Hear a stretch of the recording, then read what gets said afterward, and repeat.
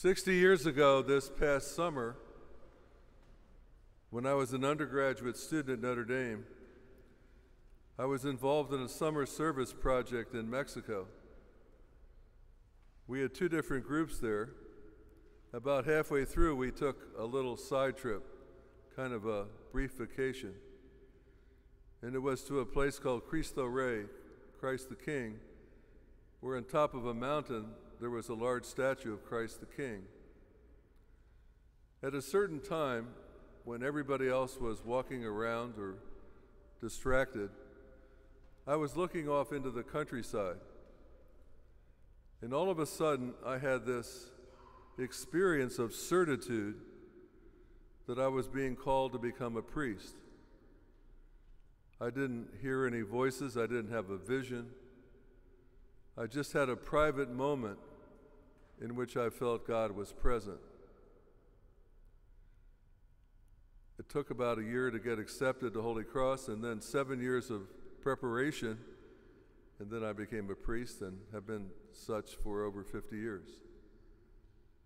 Perhaps many of you have had similar private moments of revelation where you felt God was present in your decision making. You wanted to marry. You dated various people.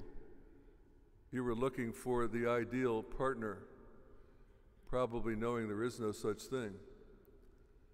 But then you found somebody, and you eventually prayed over it and decided God was speaking to you. And you went forward from this private experience to a public manifestation of that in the sacrament of matrimony. And then if you brought children into the world, you made another decision to have them baptized and assume responsibility for their well-being, physically, emotionally, and religiously. This is the way the world works. Our human freedom gives us the capacity to make good decisions, and some of them are clearly affected by our belief in Jesus Christ as our Lord and Savior.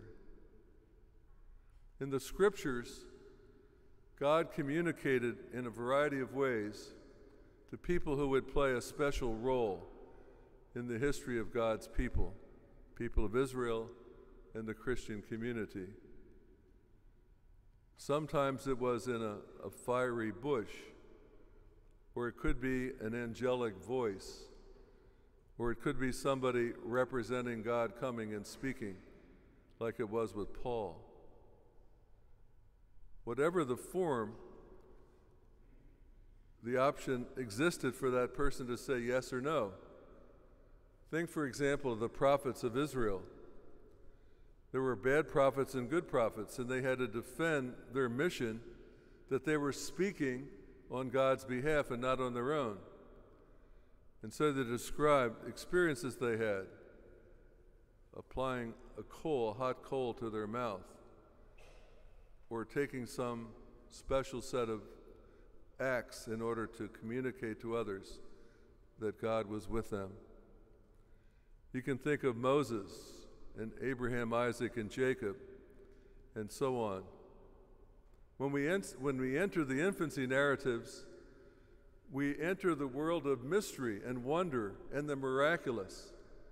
The same God who created the universe is suddenly present through human acceptance of responsibility for the greatest moment in human history, when the love of God was manifest in the birth of Jesus, and eventually in his public ministry and resurrection from the dead. There are some who find miracles embarrassing. What a strange world it would be if there were no miracles. On the other hand, we know that we want to live with nature. If we're sick, we go to a doctor and we take our meds. And at the end, if we're seriously ill and there's no medical solution, we pray, perhaps for a miraculous healing for ourselves or someone we love. And that's true for students, If you didn't study, don't pray at the last minute to get an A. There are certain things expected. On the other hand, we don't want to simply live in a world that's flat, that has no special moments, no highs, no things to be joyful about. And as we prepare to celebrate the great feast of Christmas, we know that Mary and Joseph both had to respond to an invitation from God. Matthew's gospel tells the story of the infancy of Jesus from Joseph's point of view, and Luke tells it from Mary's point of view.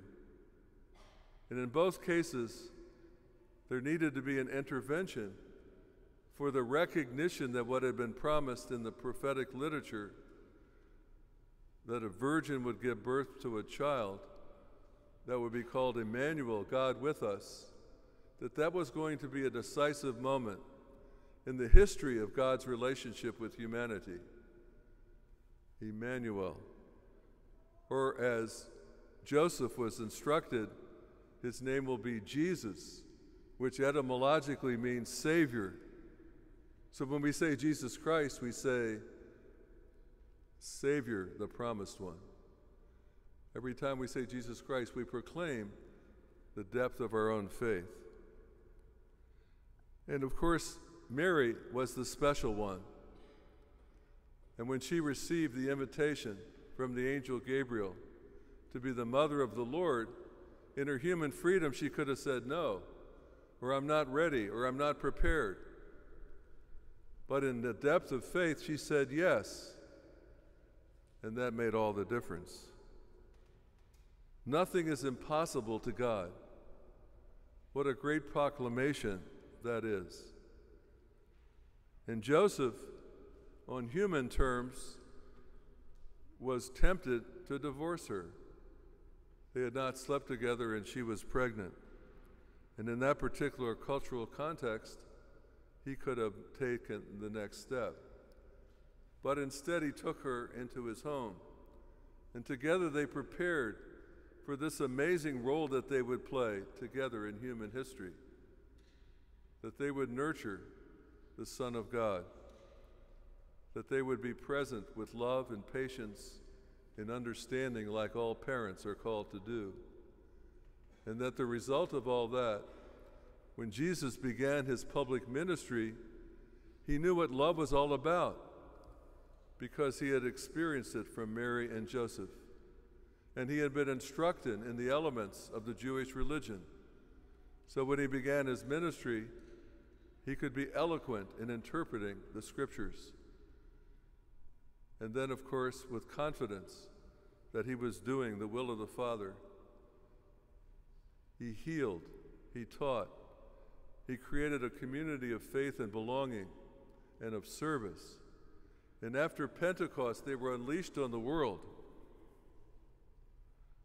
So last Sunday, we said we should be joyful because we were halfway through Advent. And today we say we should be full of awe and wonder, and we should be full of expectation as we prepare for the great feast of Christmas. When we look at the creche scene, and first of all see the empty crib, and then we see the presence of the baby Jesus, we have to think and contemplate, how could this possibly be? How could the living God, the Lord of all creation, assume the fullness of our humanity except for sin? And we know that that was a transformative thing.